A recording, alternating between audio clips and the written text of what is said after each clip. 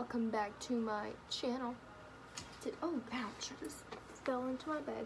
Today we're going to be doing something a little different, and we are going to be making a makeup box board.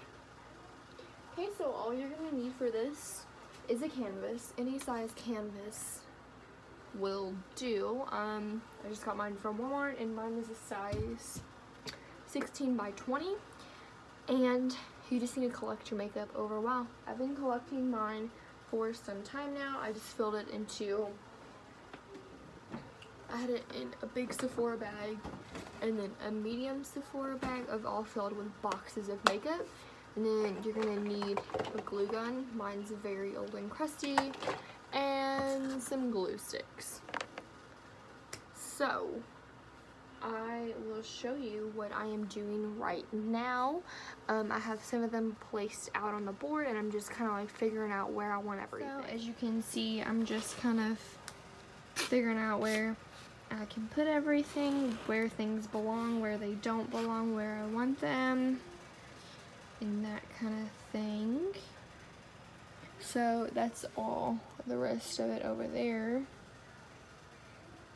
And then some of it I threw away, just like if it has like a window like that, I don't really want that showing, so I just threw that box away.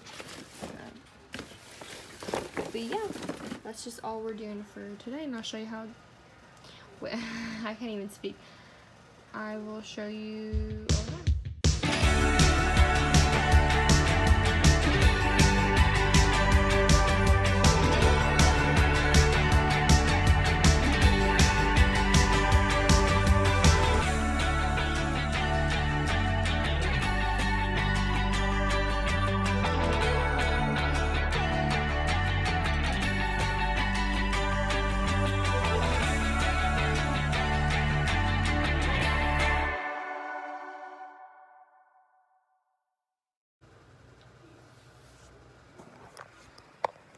Okay, so I just have one kind of set up, and I'll show you what that looks like. Not everything is glued down yet, but I just wanted to get it laid out, and I'm gonna start working on this one and then show you the finished look on that one before I glue everything down. Okay, so here is the finished one for this one.